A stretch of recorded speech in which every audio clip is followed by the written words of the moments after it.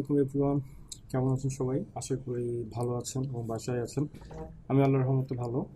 তো আসেন আমরা আজকে Adobe Illustrator একটা কাজ করব, সেটা হচ্ছে কিভাবে আমরা ফ্লেয়ার টুল ইউজ করে লাইটিং বা লেন্স ইফেক্ট, হ্যাঁ, বা স্পার্কলিং এই জিনিসগুলো ক্রিয়েট করব। আসেন স্টার্ট করি। Adobe Illustrator আমি একটা নিউ ফাইল নিচ্ছি, একটা কমন ওয়েব ফরম্যাটের ফাইল নিচ্ছি। ওকে, তো আমি একটা রেক্টেঙ্গুলার টুল নিচ্ছি, আর্টবোর্ডের সমান। আমার একটা ব্ল্যাক কালার অ্যাপ্লাই করলাম, Ctrl+2 দিয়ে আমি এটাকে লক করে দিলাম আমার ব্ল্যাক ব্যাকগ্রাউন্ডটাকে। তো আমি যে লেন্স যে ফ্লেয়ারটা ইউজ করব সেটা এখানে পাবো আমরা রেক্টেঙ্গুলার টুলের মধ্যে, ফ্লেয়ার টুল। তো ফ্লেয়ার টুল নিয়ে আপনি যদি একটা মাউসের লেফট ক্লিক করেন তাহলে আপনি কিছু অপশন পাবেন, ফ্লেয়ার টুল অপশনস।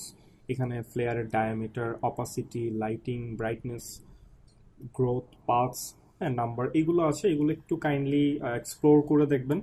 এগুলো ইজি, আপনি এখানে প্রিভিউ ওপেন করে যদি এগুলো কমান বাড়ান এখানেই আপনি প্রিভিউটা দেখতে পাবেন, কঠিন কিছু না। ওকে, তাহলে আমরা পরবর্তী সেটিংগুলোতে চলে যাই। আমি এটা আপাতত ক্যান্সেল দিয়ে দিচ্ছি।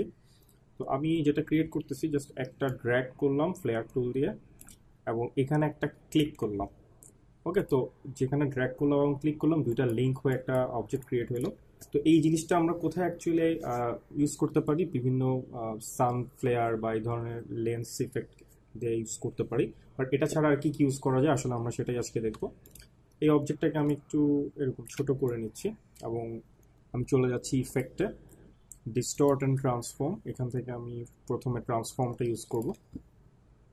তো ট্রান্সফর্ম ইফেক্টে আপনারা যারা ইলাস্ট্রেটর ইউজ করেন তারা জানেন যে রোটেট এবং কপিস এই দুইটার মাধ্যমে একটা সার্কুলার অবজেক্ট ক্রিয়েট করা যায়। তো আমি 26 ডিগ্রি অ্যাঙ্গেলে 13 কপিস দিয়ে প্রিভিউ দিচ্ছি, তাহলে আমাদের এই জিনিসটা ক্রিয়েট হলো। আমি ওকে দিচ্ছি। তো ফ্লেয়ার টুলে ডিরেক্টলি কালার, ফিল কালার বা স্ট্রোক কালার এগুলো এডিটেবল না অ্যাকচুয়ালি এই কালারগুলো। তো আমরা যেটা করতে পারি কালারগুলো এডিট করার জন্য RGBকে একটু চেঞ্জ করে নিতে পারি, কারণ আমাদের যে আর্টবোর্ডটা এটা RGB রেড গ্রিন ব্লু দিয়ে ক্রিয়েট হয়েছে। তো রেড গ্রিন ব্লু এর কালারটা যদি আমরা পার্সেন্টেজগুলো চেঞ্জ করতে পারি আমাদের এই কালারটা চেঞ্জ হবে। তাহলে আমরা অবজেক্টটা সিলেক্ট করব, আমরা যাব এডিটে, এডিট থেকে edit colours, adjust colour balance. এখানে আমরা প্রিভিউটা ওপেন করব।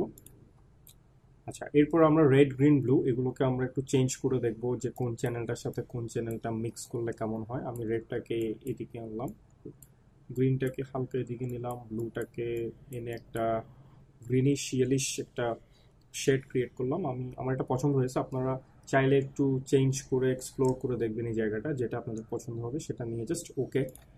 ওকে, এখন আমরা এটাকে নিয়ে আর কি করতে পারি? এই অবজেক্টকে আমরা আরও কিছু ইফেক্ট ইউজ করে এটাকে আরও কিছু ডিফারেন্ট শেপে চেঞ্জ করে নিতে পারি। যেমন আমি ইফেক্ট থেকে যদি ডিস্টর্ট এন্ড ট্রান্সফর্মগুলো ইউজ করে দেখাই, আমি এগুলো একটা একটা ইউজ করে দেখাচ্ছি।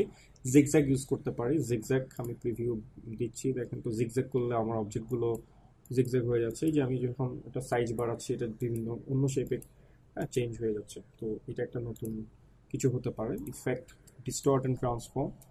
টুইস্ট দিলে আসলে কোনো কাজ হবে না, কারণ সার্কুলার অবজেক্টকে যদি আপনি টুইস্ট করেন এটা সার্কেলই থাকবে, সো নতুন কোনো শেপ ক্রিয়েট হবে না।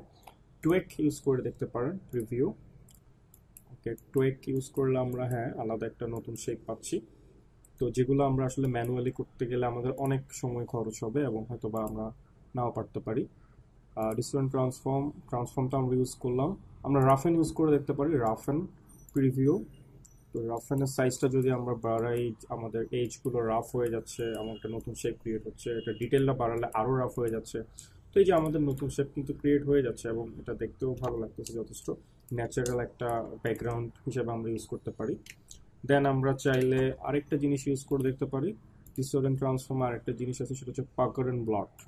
আমি যদি এটা ইউজ করি প্রিভিউ, তো লেফটে আনলে আমার সার্কেলগুলা রেক্টেঙ্গুলার বা ট্রায়াঙ্গেল শেপে ক্রিয়েট হয়ে যাচ্ছে। এটা একটা সুন্দর একটা ইফেক্ট হতে পারে। আর এটা যদি আমি রাইটে নিয়ে যাই আমার শেপটা হয়ে যাচ্ছে এরকম।